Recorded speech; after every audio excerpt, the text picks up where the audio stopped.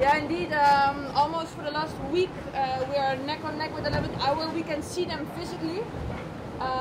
So yeah, basically you see every move, every puff. You see who's faster because we can see each other on the AIS. There's like a radio frequency, and we check all the time what sails do they have, how fast are they going, what's their angle. So it's very motivating to see what they're doing, and for sure to stay focused is yeah, just with the guys to stay in the routine and keep on rotating like we always do. Yeah, indeed. The Sargasso Sea is pretty intense. The seaweed is basically everywhere. It's like literally the sea is full of this yellow Sargasso seaweed. And as soon as your boat slows down and it's doing less than say 40 knots, the seaweed is like piling up on the foils, on the rudders and on the keel, and you just totally slow the boat down. And it's a very big challenge, actually one of the biggest challenges for us to keep the boat flying and yeah, get rid of the seaweed, because it's almost a game you cannot win.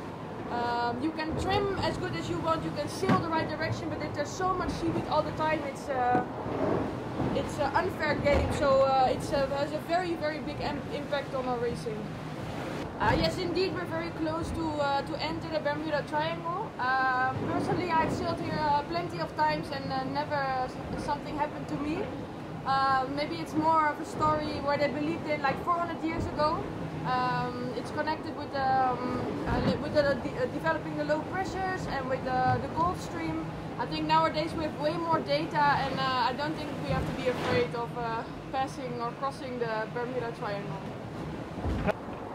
It is very intense and encouraging to sail so fast.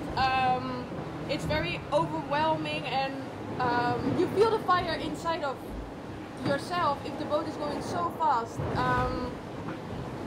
It's so motivating, and the boat has so much potential. The conditions are perfect. So it's yeah, I think one of the best moments in the entire race, to sail so fast at all times and have the competitors so close to each other. It's we push for every mile, and you just know if you push, you can make it happen, and that's amazing.